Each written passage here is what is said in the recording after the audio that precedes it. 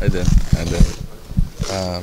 It's just good to be back in the diamond, and just it was a happy moment. Is that kind of just?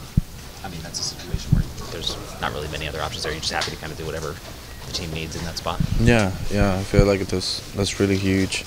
Not just on myself, but just as a baseball player. You know, being able to contribute where you need it, and I'm definitely one of those guys.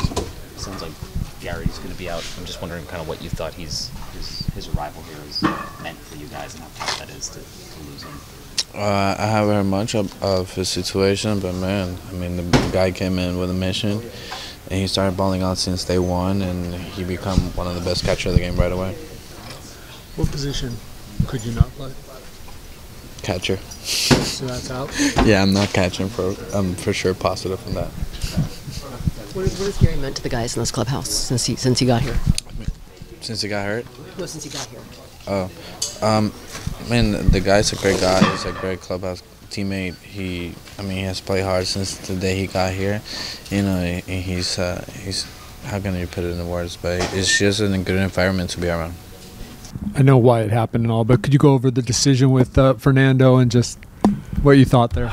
It's I'm just trying to get our hardest hitter up there and didn't want to play anybody too out of position, so he's all up for it. It's just lack of what we have right now. So that's pretty exclusively just the situation, and you want to get Campy there, and it is something that probably wouldn't happen again in the future. I hope not. You guys are closing in on 3 million fans. Got close today, I think. The next one will be. What do you make of kind of what they've meant to you guys this season? You got one homestand left. It's been, as amazing as last year was, it even seems more so this year based on the fact that we just haven't played well. But they keep coming out. It really is amazing. I think we broke a record for sellouts, and we still have another homestand coming up. So look, Bryce Miller wrote an article about how they're the MVP this year. He was spot on. In this series, did you ever find yourself comprehending like where you guys are at now and where the Phillies are, and after you guys played that series last year and then the playoffs? No, we're just trying to win games right now. Where there was a time you're looking at the standings and we feel like one day it's kind of a roller coaster. We're just trying to win games right now. So we're not comparing ourselves to anybody right now. We're just trying to win games. Was Zach maybe as tough as he was? Maybe even tougher than last October? Yeah. Well, look, we didn't get too many good swings off him today. So, made him work a little harder. It was 6 innings that he had to come out after, but degrees of good, I'm not really sure. Choi left his game yesterday in El Paso. Anything come of that? Yeah, I think he fractured his ankle. I think there's a break there. And Gary, too. Gary, his right wrist. Had to come out of the game. Fractured wrist. Yeah. You have a TBA for Sunday? Not yet. It is TBA, though? Yep.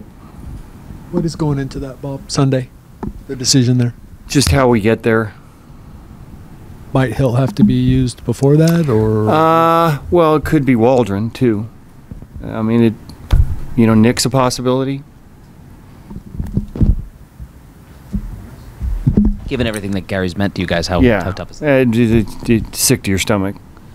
He's put together an incredible year. It's been, tough travels to begin with. Gets here and is impactful right away. Fits into this team like a glove. I mean, just a lot of great stuff he's accomplished this year, and with only not too much time left to have it's a tough pill to swallow for everybody. He's one of everybody's favorite in the clubhouse. Like I said, he's just a favorite here for everybody. Gets along great and has been very, very productive. So unfortunate.